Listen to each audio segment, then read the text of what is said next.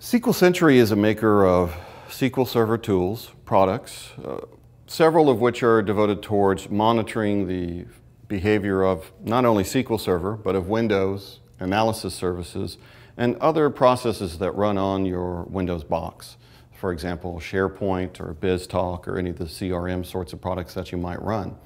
Our products are best of breed, so we give you more information, better details, more explicit and time-sensitive, context-driven information. So it's very, very detailed, best of breed, best information of any of the tools out there.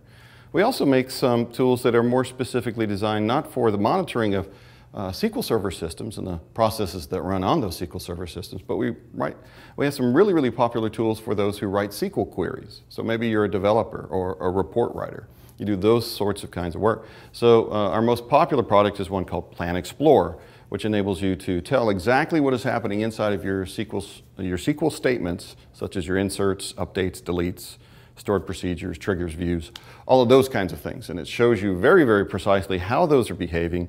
And it also makes it very easy for you to find what's bad about them and if there's any aspect of it that you need to fix. All right. So today, you were here last year. What's the new thing this year? What are we all talking about this year we weren't talking about last year? In 2013, what are we talking about? So let me think about that just for a moment. Pause. Go for it. There's a lot of excitement in SQL Server community about the SQL Server 2012 release. And additionally, there's some new features that came in that release that a lot of people are interested in and they want to learn more about. One of them is the column store index, a very powerful new feature for very, very large databases, almost what you would call big data.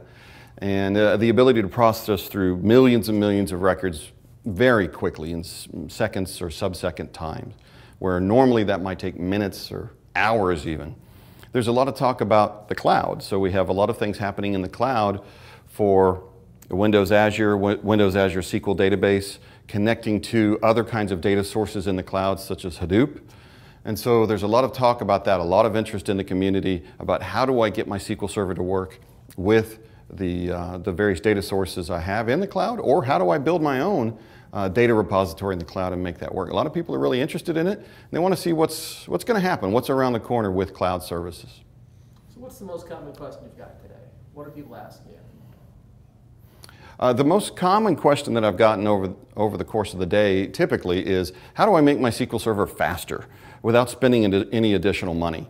And that's kind of a funny question because always the accurate answer to that, knowing nothing else, is it depends.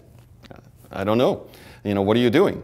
How are you using it? What's the workload like? And so in each of those different situations, there are different factors that you can juggle. And anyone who's asked that question also knows that the next thing you do is you ask probing questions. You ask questions that reveal more information about what they are trying to do.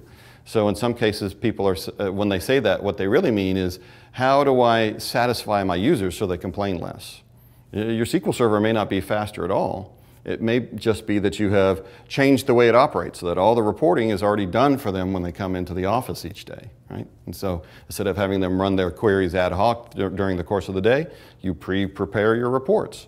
Lots of different ways to answer that question according to what the workload is of the individual and the organization. But it's always a fun discussion to have because a lot of people who come to SQL Saturday are in a sort of situation where they're the only smart database person in their office. They don't have a lot of people they can do water cooler talk with about the databases that they work with every day. And so they get to meet other people, they get to meet big experts, well-known professionals in the field, people who are authors, and ask them questions and get solutions to their specific problems. Last thing, what do you want people to take away from today? Should I mention DesignMind at this point? Put in a plug for you guys. Yeah, but how? Right. I have an idea about that. Okay. So what would I like for the attendee and the viewer of this video to take away right now? The main thing I'd like you to know is that the SQL Server community is a dynamic and vibrant community. SQL Saturdays are supported by the vendor community. So you have great companies like DesignMind, and you have Astute, and you have Dell, and you have Redgate, and you have my company, SQL Century. You have lots of great companies that are exhibitors here at the event, and they come because of the concentration of SQL Server people who come to the SQL Saturdays. The speakers, many of them, are some of the best known people in the SQL Server world, and yet many of them come on their own dime to speak at these different events. And then you have also all of the other attendees, hundreds here in Silicon Valley.